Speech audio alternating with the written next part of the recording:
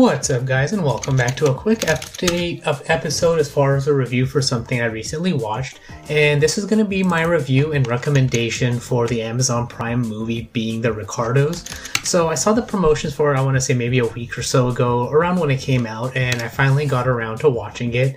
So overall, I want to say that it is definitely worth a watch if you're a fan of documentaries, if you are a fan of I Love Lucy, and wanted to get some of the background story and information about kind of the tumultuous behind the scenes stuff that went on with the show. So overall, I want to say that the acting was very well done.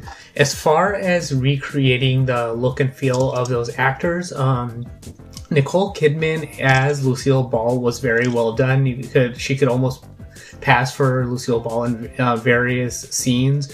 J.K. Simmons as William Frawley, and I forget the actress's name, as Vivian Vance, were also up there as far as good adaptations. The only one that was kind of on the downside and kind of strange was Javier Bardem as Desi Arnaz. That one was kind of strange. It was kind of hard to picture him visually as Desi Arnaz, but sound-wise, if you close your eyes and listen to his voice, he was very spot on. That was all very well done. So that was good. On the flip side, Nicole Kidman's voice as Lucille Ball was not as good, but throughout the film, you can kind of get some of her affectations over the course of the documentary. So that was kind of weird.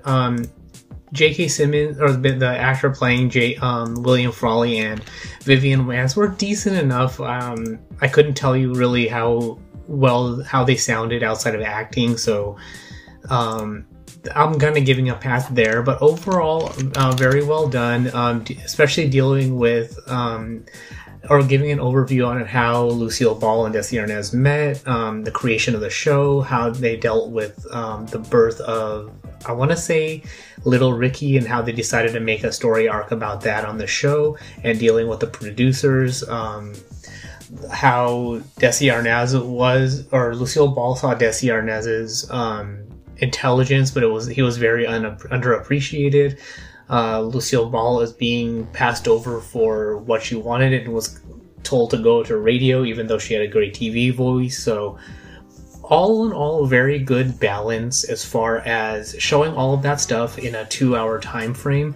And they sparsed everything out over those 2 hours very well. So you don't get any, or felt like they didn't spend any more or less time on any event, and they balanced each other out.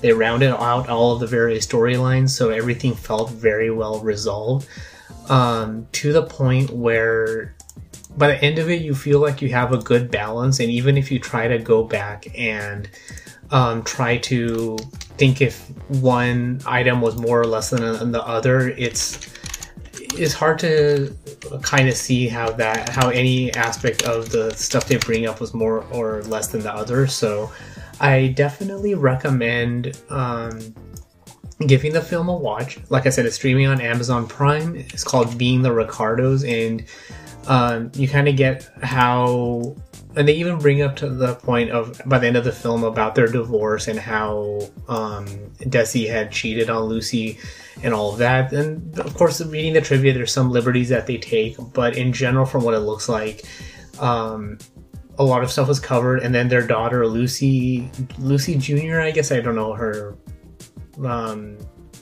suffix or prefix, but she says that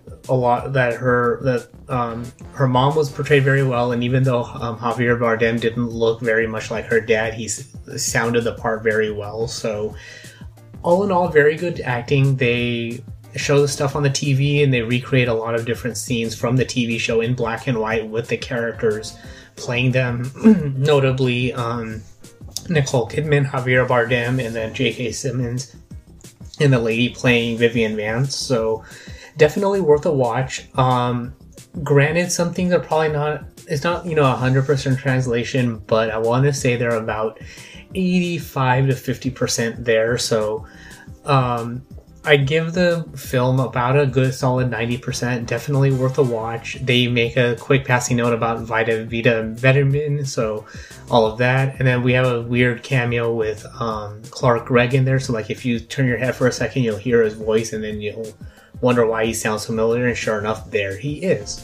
So that's all there is for this review. Just wanted to get a quick take out there to definitely give it a watch if you are a Lucille Ball fan, Desi Arnaz fan, I Love Lucy, or just a fan of documentaries. So definitely one to watch as far as something that is currently streaming on Amazon Prime.